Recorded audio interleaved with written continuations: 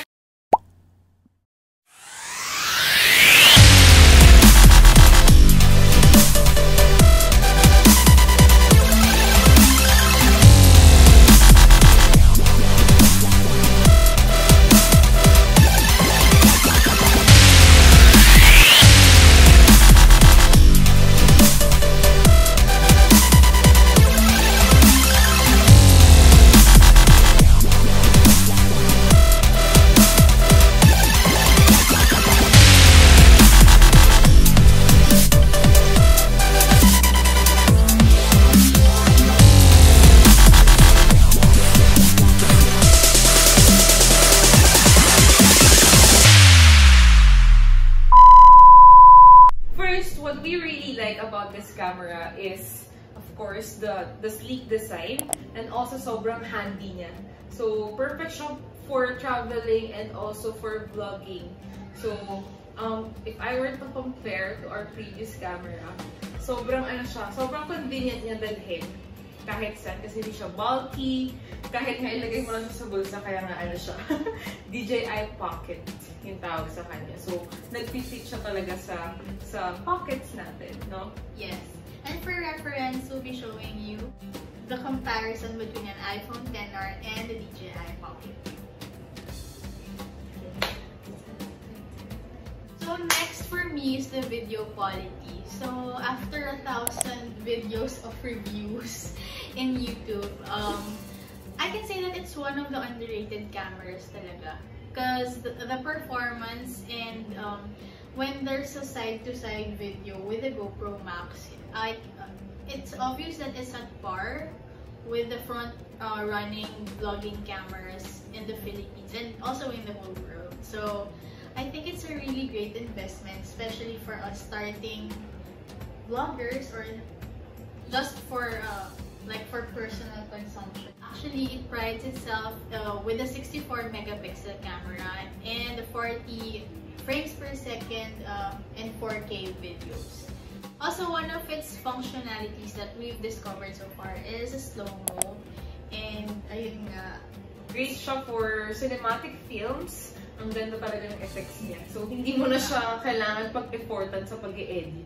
Compared to the Osmo Pocket 1, it has a wide-angle lens. So, kapag at the hand's reach mo yung camera, it's not full of your face anymore. Yes, sobrang ganda. Sobrang ganda. Also, the autofocus is very precise, and even with low light, kahit na-detect talaga yung DJI Pocket 2, yung subject nung sinushoot nyo. So, that's also perfect for, especially for us starting photographer or videographers. Yeah. Sobrang cool ng feature na yun, ng functionality niya na siguro kahit ikaw yung mag-film ng sarili mo, hindi mo na kailangan ng taga-film kasi kusa na siyang susunod kung saan ka gagalaw. Yung movement mo nakukuha niya. Yes. Sobrang cool. The next thing that I really like about this camera is the stabilizer. Kailangan kasi kapag nag-film ka, dapat steady eh. Kasi sa viewers mo, medyo nakakahilo yung ganong yinig sa camera. So with this, kahit tumatakbo ka, naglalakad ka, ang ganda, sobrang smooth lang. Smooth. Yes. Oo. Perfect siya for those people who's always on the go. Lalo na yung mga sports activities. Yes. Yan. Sobrang perfect. So, ang reason bakit nga kasi maganda yung stabilizer niya is because of the handheld gimbal. So, naka-attach na siya. Hindi na natin kailangan bumili ng external gadgets para lang sa gimbal. Meron na siya sarili niya. Yes, perfect. So, next would be the audio quality. With the DJI Pocket 2, meron siyang 3 sound receptors. So, it makes the audio clearer and na-cancel out yung background noise. Especially with, kunyari, nagsasalita ako, tapos may may umuulan, maririnig mo. Electric fan. True. Next would be the accessibility of this gadget. Sobrang laking factor nun for us kasi before, sobrang hirap mag-transfer ng files dun sa ginagamit namin na camera to either to phone or to laptop.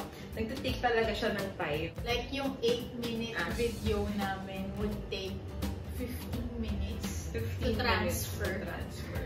So the DJI Pocket 2 comes with an iPhone adapter and also for Android phones. You just need to download the DJI Mimo app. And then yun, ganun na lang siya kadali. And also with that application, you can simply edit your videos. Sobrang cool. Last factor why we wanted the DJI Pocket 2 is its affordability. So we all know that a vlogging camera is really a big investment, especially when you're buying from big brands. It will cost you around 50,000, 60,000, and not including pa yung external mic and all. And especially us, we're just starting, and this is just a for fun channel. We really think that this is a great investment, especially at its price of 19,990 pesos, which you can buy at DJI authorized resellers nationwide. Pero hindi kami sponsored. Sana naman po. Kahit accessories lang po. For me kasi, ang basis ko ng affordability is as long as it's quality and yung durability of a product, we're okay to spend 20,000. Pero not 60,000. Parang masyadong Yes. Way out of budget.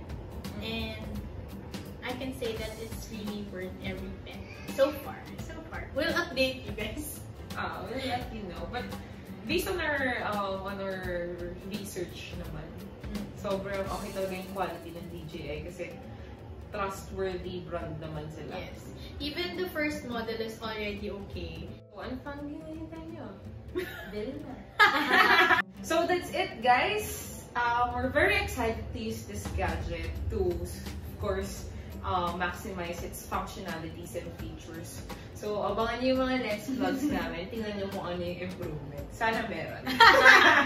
Tsaka sana maganda yung pandemic. Parang gamit naman siyang pang-travel. Travel. Yes, hopefully soon. Yes, and if you're here watching this video, I hope we help you decide whether to get the new DJI Pocket 2. Sana naman nagustuhan nyo.